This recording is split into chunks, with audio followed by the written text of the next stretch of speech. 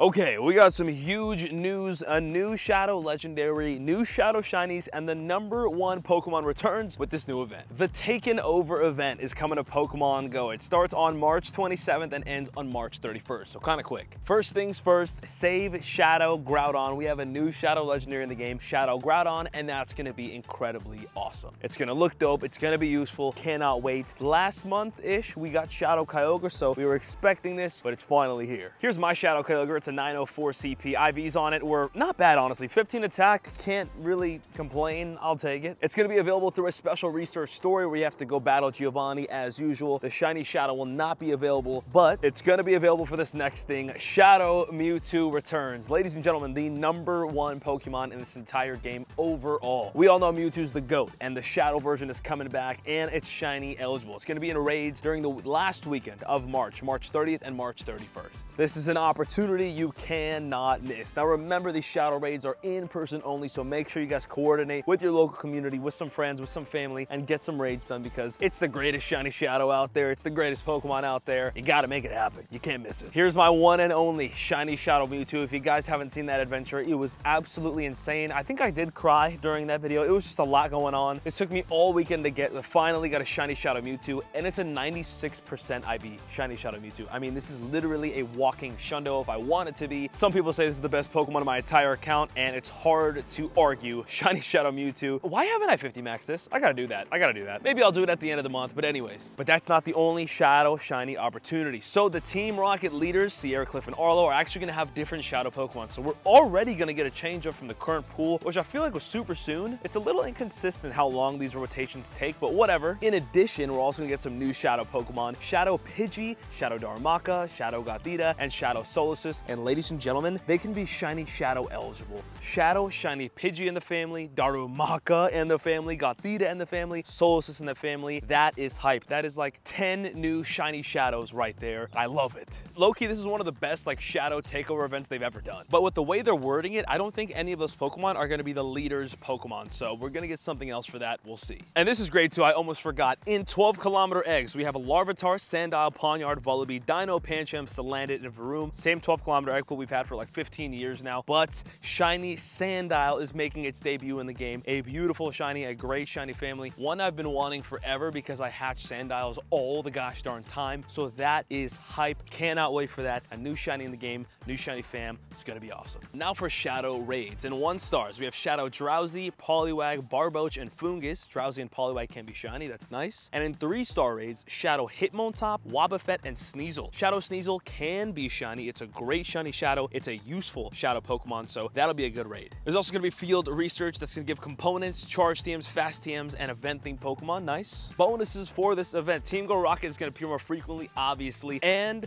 the #1 bonus of the entire Pokemon Go universe, you can use the charge TM to help remove frustration from your Shadow Pokemon. Our first opportunity to use it on our Shadow Kyogres and all the other Shadow Pokemon we've got recently, so make sure you do it. Here are the spawns for this event. We have Murkrow, Sableye, Purloin, Scraggy, Inkay, and if you're lucky, another Zorua-based event. Zorua, Vullaby, and Dino. Love to see that. I love that they're making Zorua more available. I mean, it's still very, very difficult to get, but the fact that they're including it in events is amazing because it's such a good Shiny. And obviously, hunting for Zorua is always a ton of fun. Those encounters are always so crazy to see. But that's not it. There's also going to be timed research throughout this event to earn encounters with event-themed Pokemon and more. There's going to be showcases, and there's a paid time research for $2. You can get 6 mysterious components, which is equal to 1 Rocket Radar, a Super Incubator, a Rocket Radar, and an encounter with Pawniard. There's probably going to be some other goodies in there as well. Sounds a little whatever. Definitely not necessary. I'll be getting it so I can cover it, but I wouldn't stress on missing out. For those of you hunting for the new Shadow Shinies and whatnot, there's going to be a Rocket bundle in the web store for $10. We can get 7 Radars, 7 Raid Passes, 7 Ultra Balls, and 7 Silver Pineapples. That's actually a good deal. I'll be doing that because I want to hunt for those new Shadow Shinies. And we got a bundle in the store and a new avatar pose. Is that a new avatar pose where they're just throwing the ball up and down? I thought we had that already. Whatever. An absolutely stacked event. There's honestly way too much going on. We have new Shiny Shadows, new leader Pokemon, Shadow Mewtwo, Shadow Groudon, new Shiny Sandile, Frustration.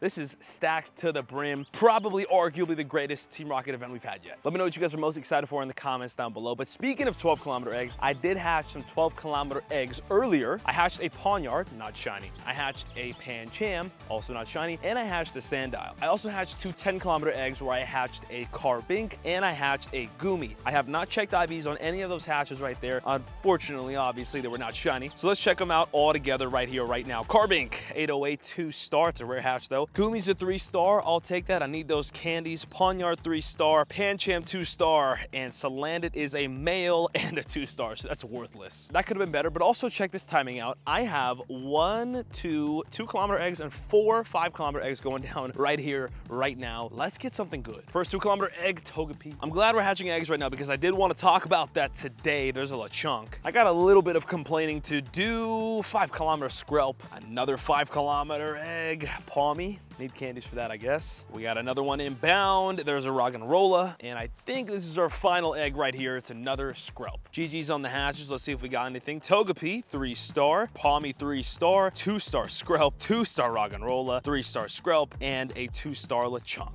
Okay. Anyways, I did want to talk about some eggs really quick because as we know, the Horizons event just ended and I had a great event overall. Honestly, truly an amazing event. You guys might have seen I got a wild shiny Charizard, I got the new shiny Pikachu, I got a couple Hundos, I hatched a shiny, a lot of good stuff. But you know what I didn't do? I didn't get the new Charcadet in Pokemon Go. I hatched so many eggs, bro. You guys saw a lot of them. You guys probably saw like 20, 30, 40, 50, I don't even know how many. I did so many more off camera, never got the Charcadet. After all those eggs, all those opportunities, absolutely nothing, man. That was disgusting. The featured Pokemon, the new Pokemon, the featured Pokemon of the event, the best opportunity to get it, and I couldn't get it, bro. Let me know in the comments if you guys got Charcadet. I absolutely failed that part of that event. Not happy about it at all. Because now it's stuck in 10-kilometer eggs in, honestly, the second tier of rarity, so it's not gonna be impossible, but it's gonna be hard. I just know it is. I was just let down. I hatched so many eggs that I can't believe I didn't get a single one. Whatever. Anyways, we have our new event, the Weather Week event, starting in our next adventure. That should be fun. And speaking of which, this happened a little bit early. Check out the showcases that are live right now. You can get cast form showcases. So we're gonna go ahead and enter one right here, right now, and get a rank 1 cast form. Heck yes. Now, I don't know if this cast form is gonna stay a rank 1. Hopefully it does. It's got 1,006 points. That's pretty good. It might be able to stick it out. Hopefully we can make it happen. And funny enough, I was gonna talk about this. I actually got another rank 1 cast form earlier today. So I got 2 rank 1s going for me right now. Very happy about it. Hopefully they last because I need that Pikachu.